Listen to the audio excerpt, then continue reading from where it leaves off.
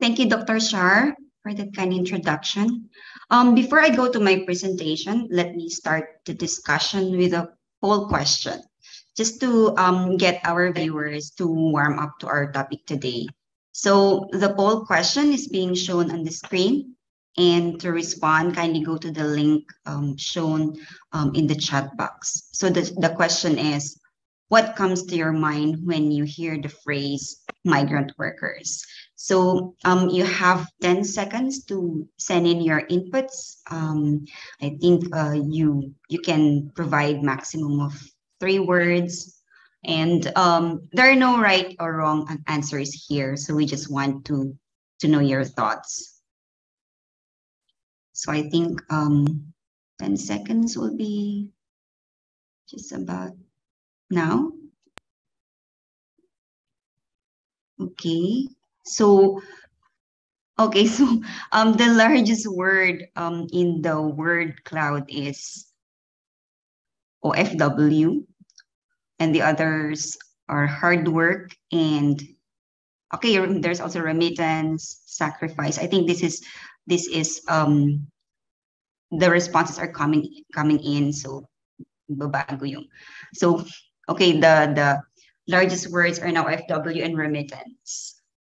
I think that's very interesting, and I think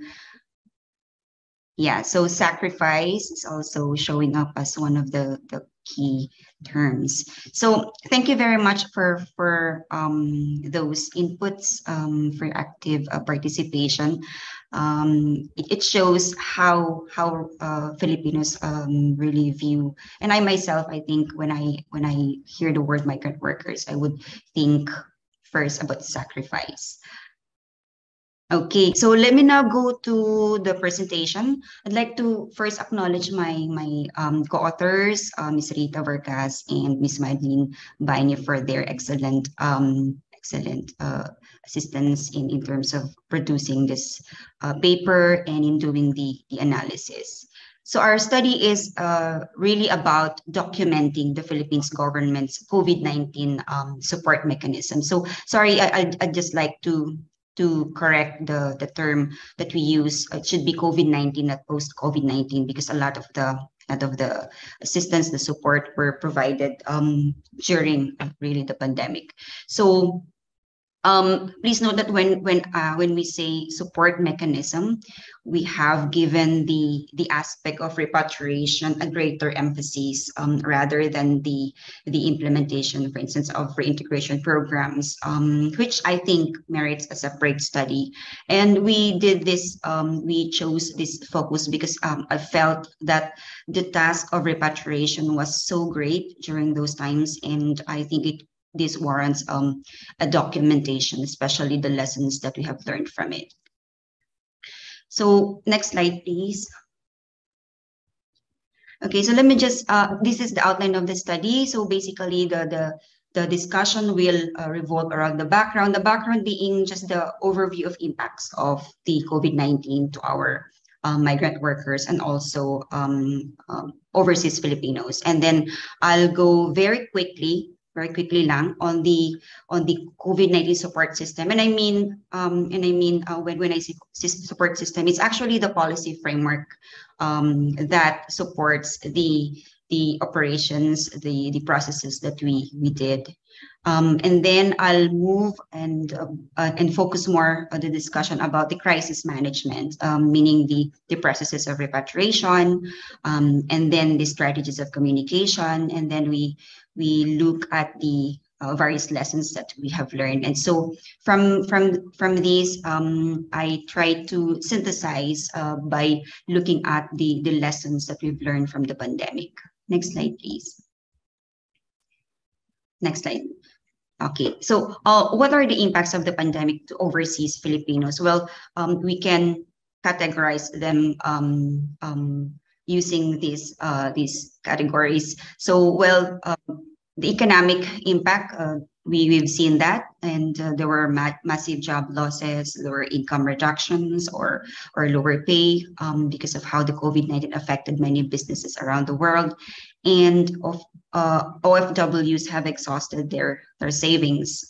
Of course, COVID-19 is a health emergency, was a health emergency of incomparable scale. So what are the direct impacts? These are deaths, sickness, isolation. We saw reports of stress and anxiety and also mental issues. And then, of course, there were also challenges associated with the processes of relief, repatriation, return, and reintegration. And we will look into this, we will discuss this in more details later on. Next slide, please. For us to get a better view of how big the numbers were in terms of the arrivals, which the government and its partners had to manage during the time. These are the data of the OFW returnees. So, hindi pa kasama dito yung non-OFW. So, as of August, end of August 2022, when we were doing this study, 2.3 million OFWs returned. And that comprises of the land-based workers and the sea-based workers. If you look at the end of 2020, when things were intense, it was around 600,000 of them, plus 129,000 non-OFWs. On the right panel, you can right panel of the slide, we can see how the remittances went on a dive during the early part of 2020, although we can see how fast it recovered. And I think it is now at levels that is comparable to the pre-pandemic period. Although I think the deployment has not gone back to pre-pandemic period still. Next slide, please. Okay, so the government has also implemented a massive Balik Probinsya program. The Balik Probinsya is the program that helped or facilitated the return of overseas Filipinos to their residences. So as of August, end of August 2022, over 1 million returning overseas Filipinos benefited from the Balik Probinsya program. 50% of them traveled by air, 40% by land, and 9% by sea. If you look at the monthly data, the bottom left in the graph, we can see how a large portion of these were assisted in 2020 and in 2021, and the numbers became smaller as we opened up our economy in 2022. So mas unti na sila. In terms of the confirmed cases of COVID-19 infection, as of end August 2022, there were 33,500 returning overseas Filipinos who contracted the disease with 99.7% recovery rate. In terms of deaths among returning overseas Filipinos, during the same period, that is end of August 2022, 7,577 returning overseas Filipinos have died from the pandemic. Next slide, please. So what do we know about the returnees? So in terms of origin of returnees, the DFA repatriation data showed, although this is in 2020, it shows that an overwhelming majority came from the Middle East, which is the top destination of our workers. And I think that's an expected outcome. We also looked into a study that was conducted by IOM sometime in 2020, and that study showed that not all of the returnees came home due to the virus. So, but majority, or 67%, came home due to the pandemic. And you can see here that a bulk of them, or the majority of them, are relatively young. That's their age between 25 to 39. And that an overwhelming proportion, 83%, remain unemployed 3 months post-arrival. Next slide, please. So given these effects, what we wanted to do in our study was really to document and examine the support mechanisms implemented in the Philippines. And in the paper, we identified interventions or support provided by the government to our overseas Filipino workers. And we focused also on the key processes and mechanisms of operation and coordination among various entities from the government and also non-government bodies, because they also played quite a significant role. And what we really wanted also to really discuss the challenges or extract the challenges so that we can draw lessons from them. So in the end of this presentation, what we really want to come up with are the lessons that we need to learn from this pandemic. Next slide, please. So just to show you briefly our conceptual framework, we are using one that comes from the literature of crisis management through the leadership lens, and so we are looking at these dimensions. I think this was useful for us to know which aspects to use in terms of this analysis. And we did not have information for all the stages that you can see here in terms of the, say, preparedness, early recognition and sense making critical decisions, looking at coordination. But we just we just obtained those where we can get information in terms of these categories. So in terms of data sources naman, we use mainly administrative data from various sources, and we also did some key informant interviews with our partners in the government, those who were frontline workers during the pandemic. Next slide, please. Okay, so I'll go through the policy framework very fast because this has lots of information, but I just have, I think, 10 minutes to discuss the rest of the presentation. So, but basically what we want to show here is that prior to the pandemic, the Philippines policy framework that governs its responses to crisis situation has been informed by our experience in the past. And I think it's important because this indicates quite a lot of learning in the labor migration governance aspects. Next slide, please. So for instance, following the Gulf War, where we had to repatriate 30,000 Filipinos from Kuwait during that time, the government came up with these policies afterwards. So for instance, the assistance to national task force, the country team approach. We also came up with our with RA 8042, which is the key policy for protection of our migrant workers. And then we also came up with the crisis management and security manual for overseas Filipinos. Next slide, please.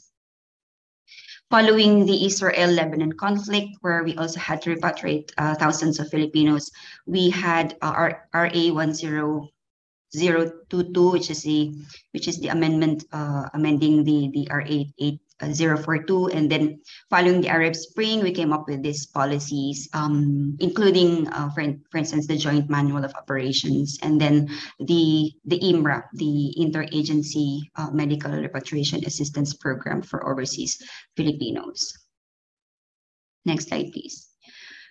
We have also clearly identified our plans, how to go about it in terms of preparation, the repatriation during the crisis, and then post-repatriation.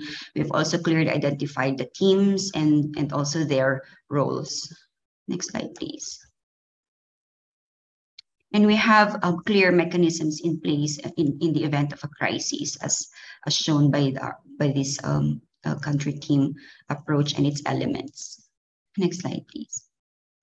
Of course, you may be familiar already with the different OWA programs meant for assisting affected migrant workers. We have social benefits, we have educational training, of course, repatriation is there, and we also have reintegration programs. Next slide, please. So the policies that have been mentioned, they have been set, prior to the pandemic, which help a lot in the preparation of the country in addressing the effects of the pandemic on the overseas Filipino workers. Now let's move to the processes in addressing the effects of the pandemic.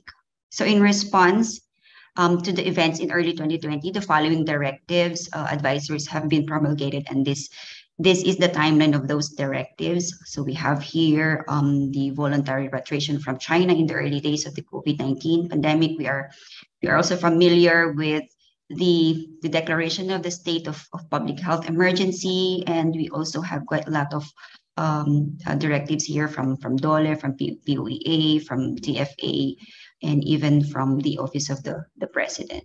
Next slide, please. In terms of how the quarantine operations were implemented or the repatriation processes, this graph came from the OWA, and it's very useful in showing the different stages, from airport assistance to quarantine monitoring and accommodation, and lastly to transportation going to the OFWs and overseas Filipinos residences. Next slide, please. Okay, so the graph that was shown earlier was quite simple now, but if we zoom in, it's actually like this. So it's more complicated. You can see there are 9 steps here, from health check to mandatory quarantine briefing to booking of a quarantine facility, then checkups, also, and then transportation. So there were quite a lot of steps. Next slide, please. That one is for land-based, and the next slide will show the process for seafarers. This one, and I think this is the one-stop shop for arriving seafarers going to I think Visayas and Mindanao. So you can also see here. You can see the steps, and you can see the agency responsible for these different aspects or steps. Next slide, please. So just to sort of validate the processes that have been published in our government agencies websites. So we also talked to OFWs who returned, and true enough, these are it's quite the same as the flowchart that was shown earlier. It's just that there are also interesting items here, like for instance, there were group chats when they are put in quarantine accommodation. They have group chats that make communication easier, and the health checks, they happen quite a lot of health checks here. You have health checks dun sa number 2, and then health checks sa 8 when they arrive at their facility ground, and then there are also swab tests when they're already in the quarantine hotel. Of course, this may differ depending on the schedule of their arrivals, because we had different protocols at different times during that time. Next slide, please.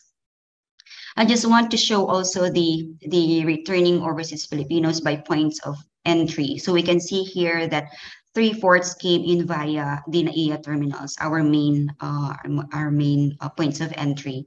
And I think it's useful for us to have this and to inform, for instance, our policies and our programs, wherein it's important that other points of entry be capacitated in the future, so that we wouldn't be the main points of entry would be too overcrowded, and then this overcrowding can lead to other problems as well. Next slide, please. I'd also like to show you that most of the testing were done by trained personnel of the Philippine Coast Guards in our airports, although there are also other partners who did some of the tests. Next slide, please. Just to show you, this is the 6-day swabbing operation, and again, it's the PCG that did most of the testing. Next slide, please.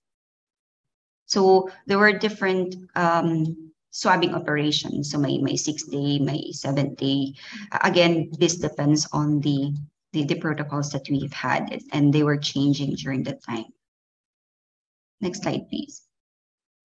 In here, we show you the programs that have been implemented to assist OFWs on site in repatriation and in recovery, and also in their return to their provinces, and also in terms of reintegration. Next slide, please. And then this table shows the beneficiaries. So what we can see here is that while there are many OFWs who have returned, there are very negligible numbers that benefited from the other programs. So yung pinaka-popular is the DOLE AKAP, the Abot Kamay ang Pagtulong program, the one-time financial assistance. And I think it's important to also look to analyze what have been the challenges associated with participation in the other programs. Because if you see here, although this one is end of 2021 yung latest kasi. So I think it's important that we also look into whether there are constraints in participating kasi medyo mababa yung uptake ng other programs.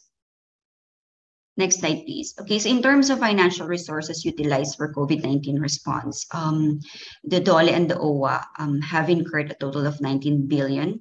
But we are checking the timeline of this because based on the 2020 data for the OWA alone, based on their annual report, the OWA spent 13.3 billion for 2020 fiscal year. So it would be important for us to get the entirety of the financial resources that have been utilized, and that helps us in our future sort of policy formulation of programs, and para like ganito pala kadami o kalaki yung kailangan mo if ever we are in the same situation in the future, sana din naman. So yeah, I think we need to improve or update this particular data. Next slide, please. Now we move to communication. This is one of the aspects wherein we got some information. What we did here is that we came up with our typology for purposes of analysis. So we looked at intragovernmental coordination. We also looked at communication, government to people communication, and then people to government communication, and government to other organizations. So for intra-governmental coordination, these are the strategies that were implemented. We have the one country approach for on-site coordination. And then we also have regular communication between on-site and home offices. And there's also a multi-agency initiative for a task force has been formed. I think this is under the broader umbrella of the IATF. Next slide, please. And those were frameworks for communication. In terms of government to people, the strategies cited were the use of technology in closing information gaps. I think there's a best practice here, which is the OFW Assistance Information System, or OASIS at DOLE. And it was crucial in managing the various processes of repatriation, testing, quarantine, and transport. Information dissemination is also done using online websites and social media for the government to communicate to the people, the constituents. Next slide, please. In terms of this is a continuation of government to people. So communication is also done through house parents, as I've mentioned earlier, in quarantine facilities. So since the protocols change quite frequently, so there was a need for close communication to disseminate the changes in terms of the protocol. So in quarantine facilities, they have what they call house parents. These are representatives of OWA. And they are the ones managing the affairs of the OFWs in the quarantine facilities. There is also this online forum called Uwi Na, and they were useful in terms of communicating to the people. I think the role of the recruitment agencies also was important. Of course, social media. Next slide, please. In terms of people to government communication, again, the strategies were the use of social media. The OFWs would communicate to the government, like in the embassies, using emails, WhatsApp, and their Facebook pages. Next slide, please.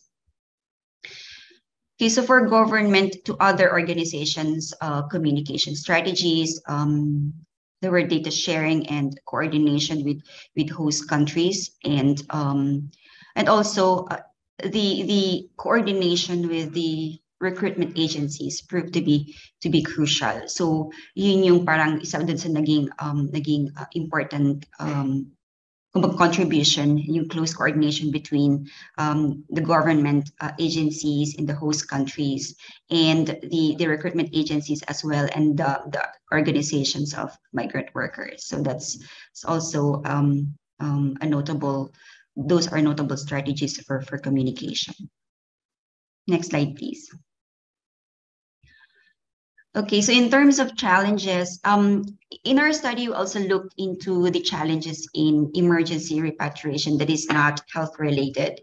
And the purpose here was really to collect all the challenges that can hamper smooth repatriation process. So because I think we might be able to use this information in the future. So based on the past repatriations that we've had, we got this from the literature, the problems, the challenges there that we experienced were the lack of data on the profile of OFWs, and this hampered the organization of OFW repatriation.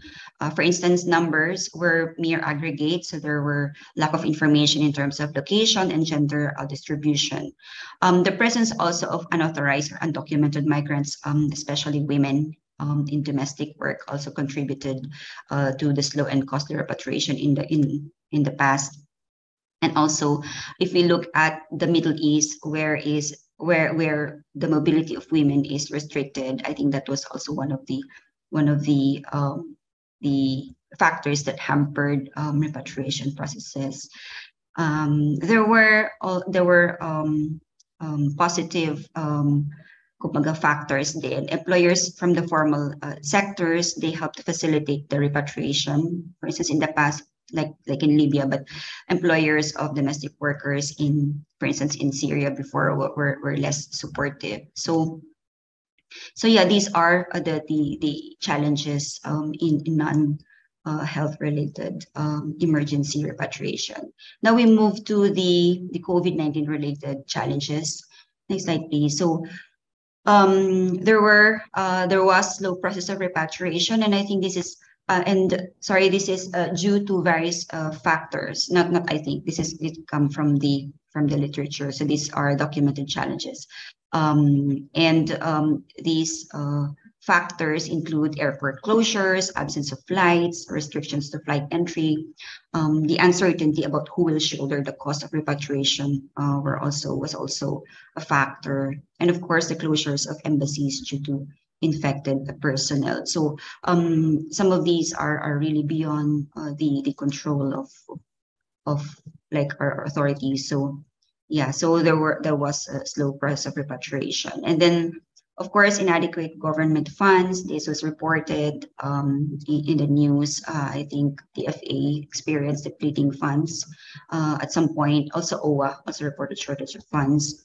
And then post-arrival challenges include, delays in testing and release of medical clearance, the quarantine facilities being overcrowded. There were also delays in arrival, and the delays in arrival led to the extended stays of seafarers in dock ships.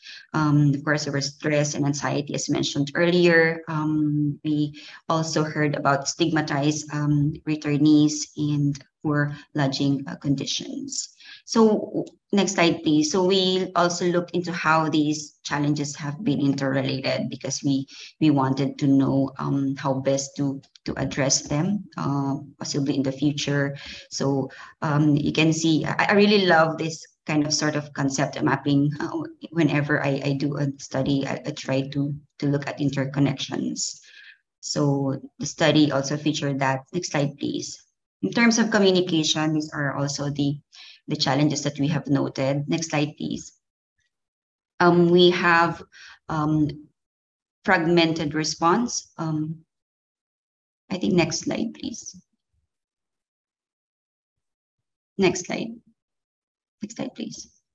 Yeah, so in terms of communication, we have noted fragmented response, and this I think owes to the multi-sectoral nature of the OFW, the needs of the OFWs. And I think earlier during at the onset of the pandemic, there were problems in terms of data privacy and our structures hindering the provision of the timely provision of assistance. There was also lack of awareness on how to access assistance at first. I can only understand the confusion because of there's so many things going on. And the pandemic also impacted our government operations because, face-to-face assistance, there were times it was limited. And then, of course, agency-to-agency coordination was also hampered due to, where some of the personnels have been infected also. And one of the challenges that have been noted in terms of the use of digital dissemination of information is that not all FWs are internet proficient, and so they did not have access to the information because they were not proficient in using digital platforms. And also there were issues concerning fake news and disinformation. Now the lessons learned. Let me just go very quickly on this one. Next slide, please. Okay, so in the literature, some of the good practices that have been mentioned included the utilization of recruitment and manning agencies in the process. I think they played important role in the repatriation of our workers. So I think this aspect is something that can further enhance, so we can engage them more actively. And also the use of online and social media. This was noted as a best practice from our experience. Next slide, please.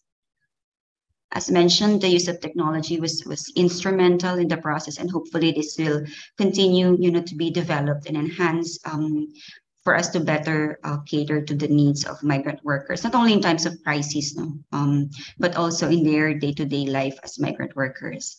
And also the partnerships that have been built due to the mammoth task of repatriation during the pandemic era. I mean, the networks among the host countries, the Philippine government agencies, and the migrant organizations. These are some of the things that must be nurtured, for various purposes. For instance, in terms of facilitating, for example, a referral system that can help address the needs of OFWs. Next slide, please. So this is the last slide. Okay, so lastly, if we excel in deploying workers overseas, which is often mentioned in various texts, that we have this best model for facilitating labor migration. We have to be a good model as well for repatriation of our workers. And we learn from our experience that repatriation is not just a simple assistance of bringing people back to the country, but a system that relies on numerous interrelated factors. For instance, we needed adequate facilities for testing or medical care. The other important factors were the availability, having available and unhampered flights and entry into the country, functional embassies or consulates, adequate accommodation or temporary shelters. Shelters are very popular today because of the recent happenings. Also, the importance of social protection. There are scholars who have been saying that perhaps it's helpful to explore an insurance scheme for OFWs that cushions them in case of mandatory repatriation or unprepared return to the country. And also, we had to have effective communication and feedback platform, the one-stop shop for information dissemination and help desk with tracking. I think this is important. The UASIs being something like that, and if we improve on that, I think that will be a more powerful platform for migrant workers in terms of communication and feedback. Of course, the cooperation of the migrant workers and their employers was also very instrumental. And I think it's important that we really educate them. Efficient system for logistics was also very crucial, and also the importance of coordination of government with migrant organizations and workers affiliation to groups that support migrants that are based on site were also important. We also do not discard. By the way, we were unable. I wasn't able to discuss here, but we do not discard the importance of the broader policy operations framework that was put in place by the previous administration, so that the IATF and its subunits were truly a manifestation of the whole of government approach, and also the quick response of the legislative branch of the government, and the crucial role of the LGUs, and also government's partnership with the private sector and other organizations, civil society groups. It really brought this whole of society approach in addressing the effects of the pandemic. Before, as a scholar, I've been also thinking about ano ba talaga how do we operationalize what we call a whole of nation or whole of society. You just need to look at how the IITF worked and all its subunits, and you will understand. So lastly, we hope we won't have this.